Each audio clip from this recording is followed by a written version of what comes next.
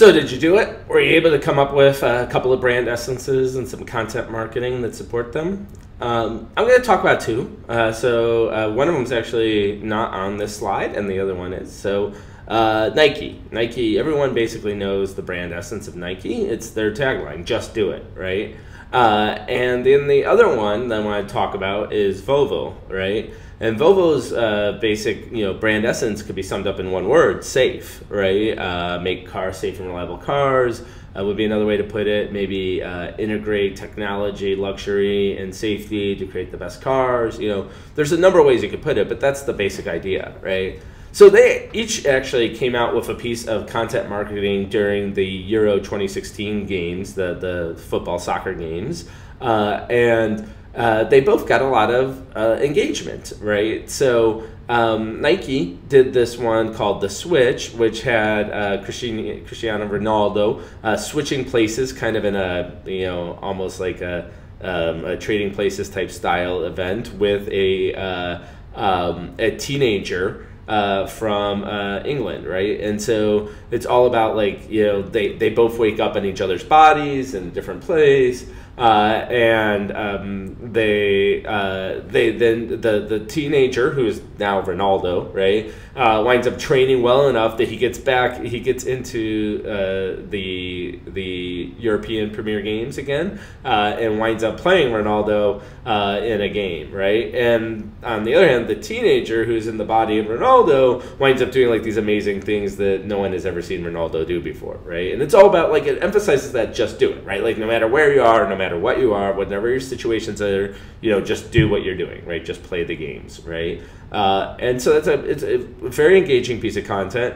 When I captured this particular screenshot, it's 61 million views, right? It actually had over 300,000 shares where people had sent the content on to someone else.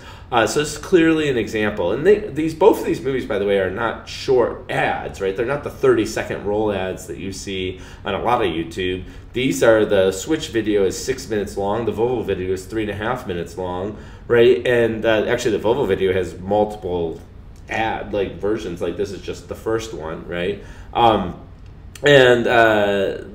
Just great examples of creating content that really brings people in, right?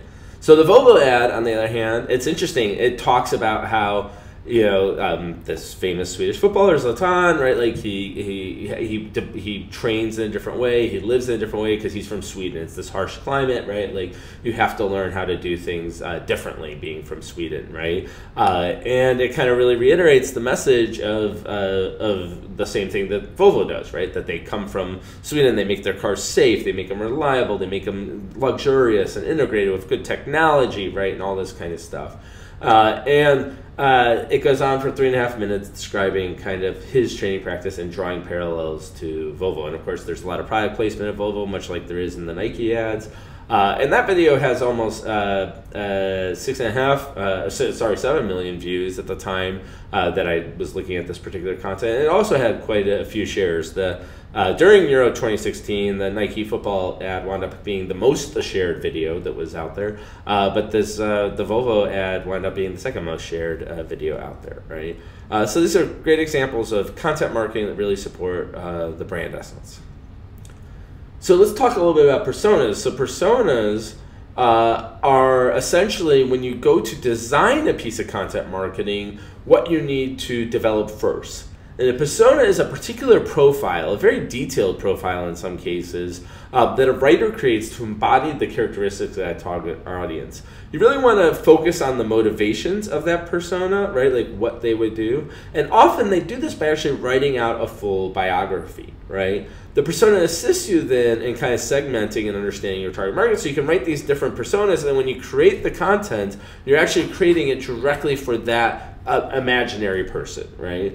The persona is a framework, right, through which you can guide any content you create. So I have an example up here of one. So this is, a product. This is actually a persona that was developed, I believe, for a telecommunications company, right? And they have this very detailed biography for this a woman in India. Her name's Kumari. She's age 19. She comes from a nearby village, but she now lives in Madhepur, right? And she recently enrolled at a computer center for training, right? And it talks a lot about like how much money she makes and what kind of or how much money she has available and what kind of cell phone technology she has access to. She doesn't have her own, right? She gets to play on her brother's occasionally, right? And stuff like that. And so it's a very interesting description. You can really see how you could write a whole story about trying to convince this person or their father or whatever to actually purchase them a cell phone in this context.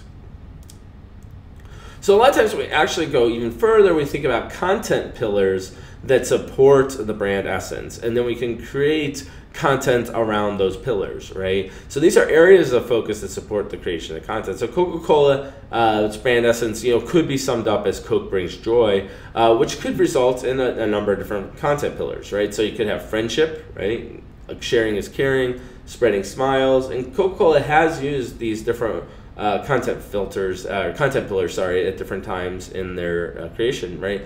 For instance, creating stories about, a lot of the ads around Coca-Cola just show people hanging out, sharing a Coke, right? And that's kind of a classic example of how you can create these content pillars, right? And then that could be in the friendship space, and then maybe it's one where, someone gives somebody a Coke and all of a sudden they smile, right? And that's kind of an example of creating content that's more in the spreading smiles space, right? And as you go forward with all these different content design, you can start thinking about what kind of content format you want to achieve your objectives, right? So some brands have an essence that is much more attached to an emotional constraint, where some are more rationals, right? So in the case of, for instance, Nike, right, it's a very emotional kind of attraction a lot of times, but even Nike could develop content that is more rationally focused, right?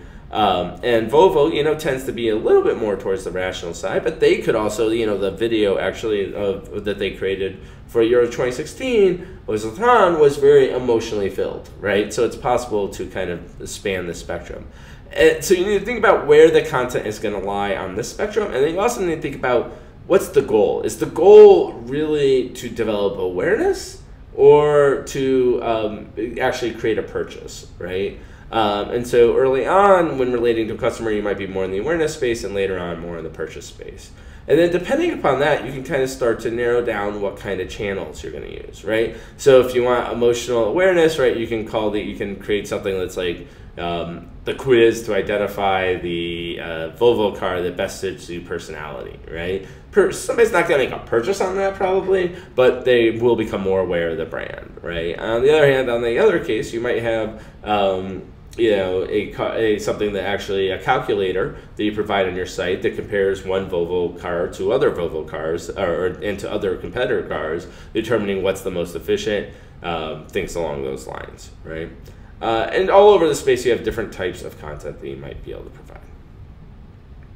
So essentially what we're saying is that you want to formulate your marketing objective, your content format to match your marketing objectives, right? So you need to understand where the customer is in their customer journey, depending upon the content you're creating. The personas help you do that, right? Because they could talk about whether or not the person is just entering into the purchase market or someone who has been purchasing from you for a while. And then you need to, once you have the customer journey, then you need to find a content format that allows you to motivate them in the direction that you want them to motivate for that particular marketing objective. For example, a humorous video or an emotional video like the ones we just saw, or that we just talked about, could attract the customers. But once attracted, right, a case study could be much more effective in motivating a purchase. So this is why you need to look at the content format and look at how it matches the objectives you're trying to achieve.